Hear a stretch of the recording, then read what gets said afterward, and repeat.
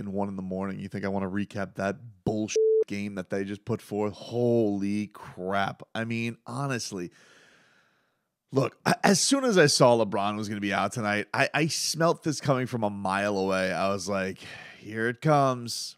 It's going to be Fat Cat Central. They're going to play like a bunch of Garfields because no one's going to be out there. And look at this froggy Lakers team. They're going to be on national television. And here we go. I was talking about with Solana on the Porpoise spot. I got receipts on it too. We were like, oh, I see how this is going to go tonight. We already knew when LeBron was out. And that's why I've been saying all month, like, I like the idea that the Miami Heat have a lot of challenges ahead. I just feel like it gets them more in the zone. I feel like it gets them more focused. This team, I don't know how many more performances everybody has to see all year with them against lesser competition and the frustrating losses. You know, the Pistons, San Antonio, and you give up that fourth quarter to this Lakers team, which, it's been like trying to find water in the desert with them trying to find offense. And you guys made Dennis Schroeder look like a combination of Kyrie Irving crossed with John Morant tonight. And it just gets, it's just unbelievably frustrating because you got your whole unit together. Your main guys are all together. Your starting lineups there. Victor Oladipo's rounding into form. You did get the news about Duncan Robinson being out, but he probably wasn't going to play anyway. No one Spo with a full deck. And, just like right out of the gate, it just had a vibe of Miami's like, hey, we've been in LA for 4 days and we're just willy-nilly tiptoeing through the tulips, giving like, what's happening? They're picking our pocket at every single turn. No, Biggs, dude, we'll get this together at some point. And they just playing with fire like that every which way. This team acting like they're the big three Heat and not a team that has been floundering around 500 you just got to 2 games over 500 for the first time. You should look at LeBron being out as a gift. And instead what they look at it as, we can coast this game. We can take it easy. We're going to be taking on a bunch of 6'4" guys with Russ and Patrick Beverly and Dennis Schroeder and Thomas Bryant. We just took his lunch money in Miami. We don't have to worry about it at all. La, la, la, la, la, la, la. And that's how they go about these games. And it's just becoming mind-numbingly annoying as a fan watching this, and especially if you are the hardcores and you are up right now and if you are in South Florida and you stay up for that, to watch that effort and to put that effort out in front of the country, let alone the fact that you're doing it in front of your fans, to put that effort out in front of the country.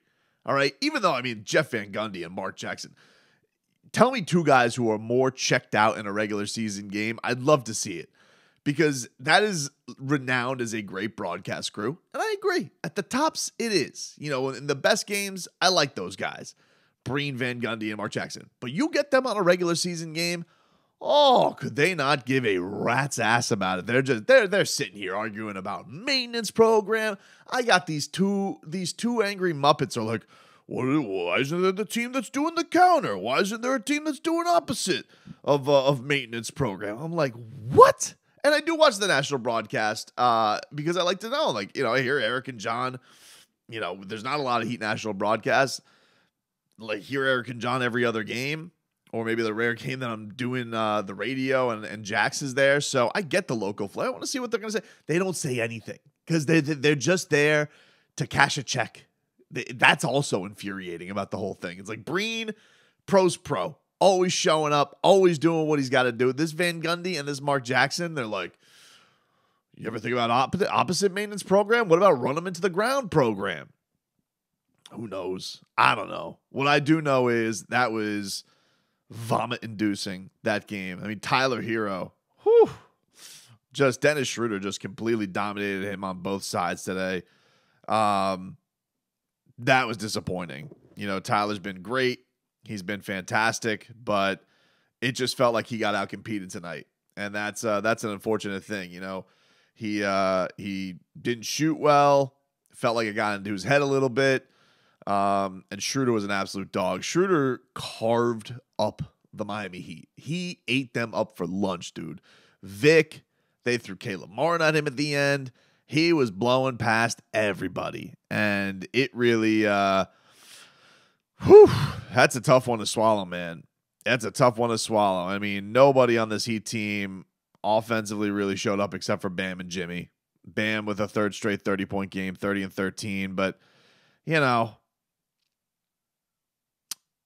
with Jimmy, here's the thing. Like, Jimmy, it took him to, the entire first half. This is the thing that, here's a perfect example of it. Okay, so Jimmy, the last Lakers game, and it's against LeBron, but Jimmy sets the tone immediately. And it's like LeBron versus Jimmy, boom, boom, boom, let's get it going. And this one, it's just like Jimmy's like, haven't really gotten going yet. And it's like, takes to the third quarter for him to engage into the game. And I really just feel like, I get it. Like, Jimmy is he is your best player. And I know that you're maintaining it and he's not trying to go balls to the wall because of the knee thing. But I just feel like in a game like this, and one of the things that's been frustrating about this Heat season has been they cannot put any team away. They play down to their competition. And I really do feel like these guys would be having games where they get to play 28 minutes or 25 minutes. If they could just step on a team's neck and snuff it out immediately. And instead, they play with their food or they get cute or they F around. And, all of a sudden you're in a 9-point hole to start the game. And if you really look at the game, that was the big difference that first quarter. The fourth quarter was super frustrating because the defense just completely got obliterated. No matter what they threw at them, they were doing zones and they were just, putting the switch with Bam was on Russ, and then they have giant Thomas Bryant dunking on Kyle Lowry and Tyler Hero at the same time. You might as well just put them both in his pocket and take them away like little toys. Yeah, dude, just nothing was working. Nothing was working for it.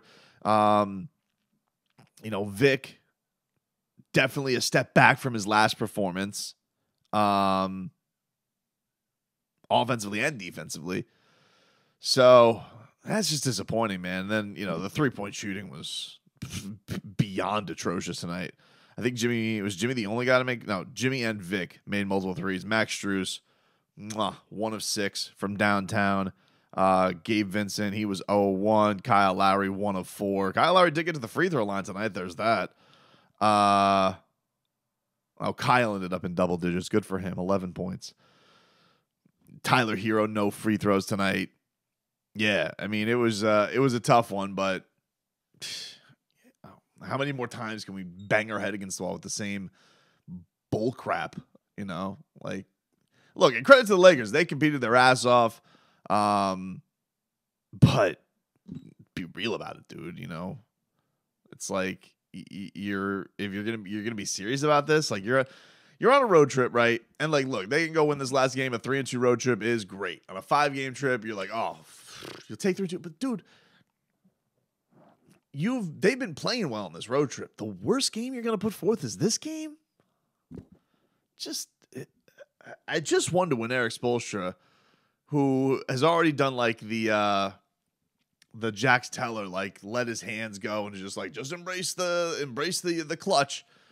I really wonder when he just puts his head through a wall because he's just so frustrated with the with just the inconsistent effort, who he's going to get on a night to night basis, because just please don't play like fat cats tonight. And dude, they hate Mondays and love lasagna, like a bunch of Garfields today. What a pitiful performance.